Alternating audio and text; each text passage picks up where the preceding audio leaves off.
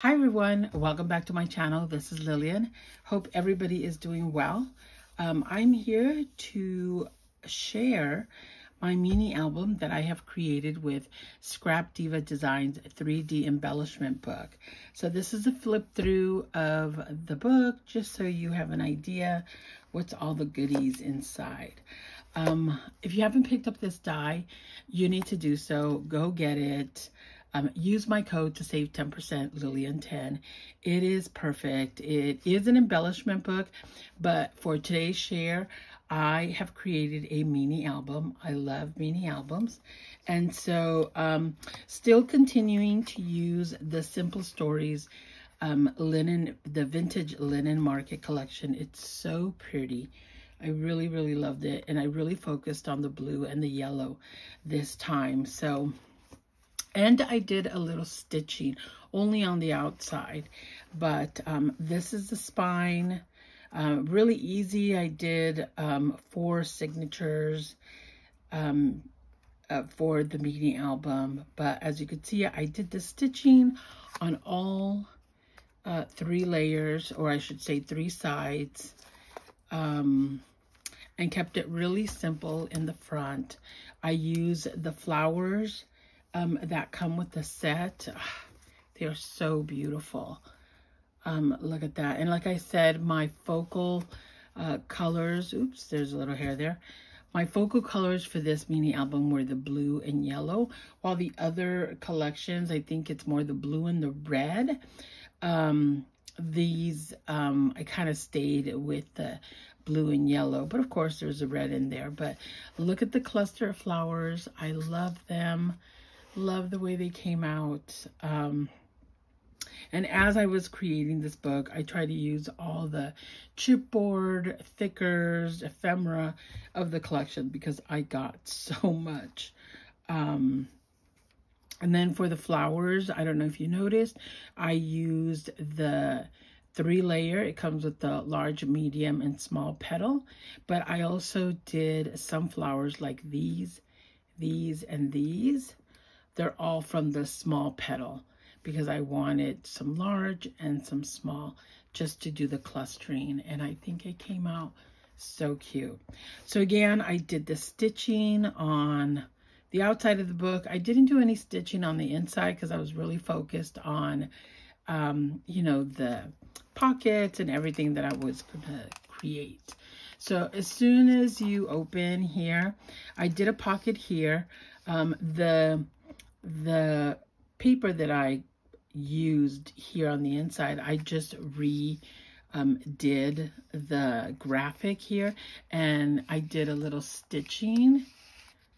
I think this is the only stitching inside, so I could put in this little tag set. Kept it really simple. I couldn't, you know, chunk it up too much. So really, I just got a couple of tags from the collection. And I added here. So I used a butterfly chipboard. I added some of the enamel dots, added one of the ephemeras here, but I didn't do really much to the tags because I couldn't have it too chunky because I'm putting it here. So it's pretty sturdy in there that it holds it, but I couldn't make it too chunky, which was very hard for me, as you know. The first page is more of a decorative page. This is part of the collection. Again, it's so beautiful. It doesn't need much. One of the things I will say is, as I was making the album, I was like so excited. Again, this die set, and then of course the collection, I was super excited. So I was taking measurements of the album, you know, so I could cut my pages. And what I did is I punched my holes, but and then my pages I kind of cut like a quarter shorter than the book, which of course when it came to inserting them here, they didn't fit. So maybe next time when I do it, I will punch the holes a little bit higher to the edge just so I could get more space, you know, a bigger page, but it still worked out well. It just, that's why it's significantly smaller than the book itself. I don't know what you think of that, but at first it bothered me because I was like, oh, I just, you know, I just wasn't thinking on the sizing there, but it grew on me. So anyway, so this is the first page. The collection is beautiful. I just added a chipboard. Again, you know, as I did this, it was to, you know, to put pictures in it. I'm trying to look for a scratch paper around here so I could use to put in here. There we go. So the first page is, I matted it with this one, added some butterflies, and like always, I don't glue this. So when you put a picture, you know, you have that. This is a flip through where we could put a picture, journaling, we turn the page. This is either more a decorative piece or we could do a little journaling. Here I did a little pocket where I added some of the pages, some of the cut aparts from the collection because they're so cute. And either you could add pictures or journaling. Another place for a picture here. I just love this collection. So pretty. So, you know, I did the pages and then of course I went back and I decorated, embellished it, and decided where to use pockets.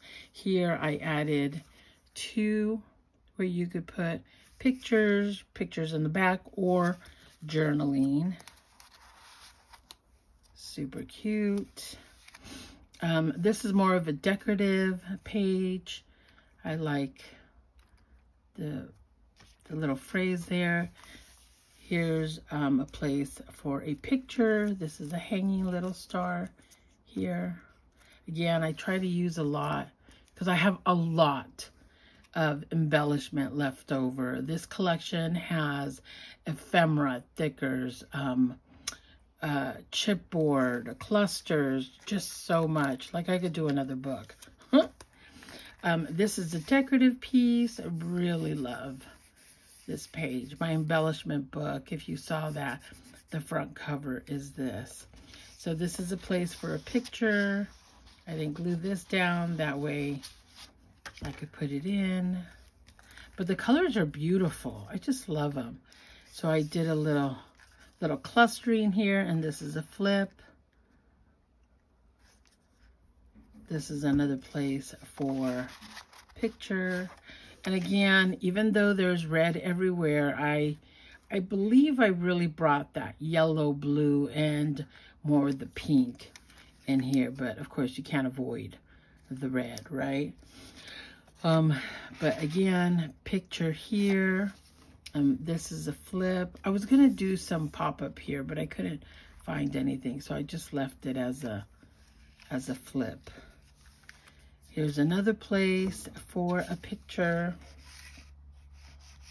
And look at all these, all the collection comes with these as a package of all these sentiments. It has your chipboard, it has your ephemera, it has your, you know, your tall ephemera with, you know, phrases, just so much. So here I did a cluster, you know, using all of this, like tags and ephemera. There's just so much. So some of the pages I did it, you know, for decoration.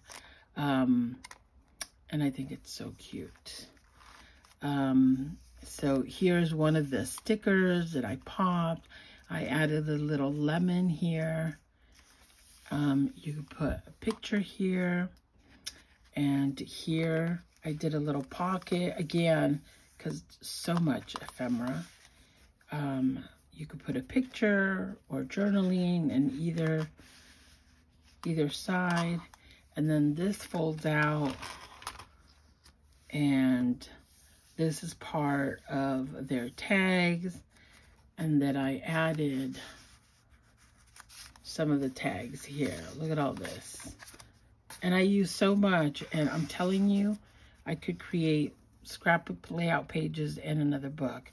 And then I used some of the flower ephemera, popped ephemera, some of the brads here, and then this opens up even further.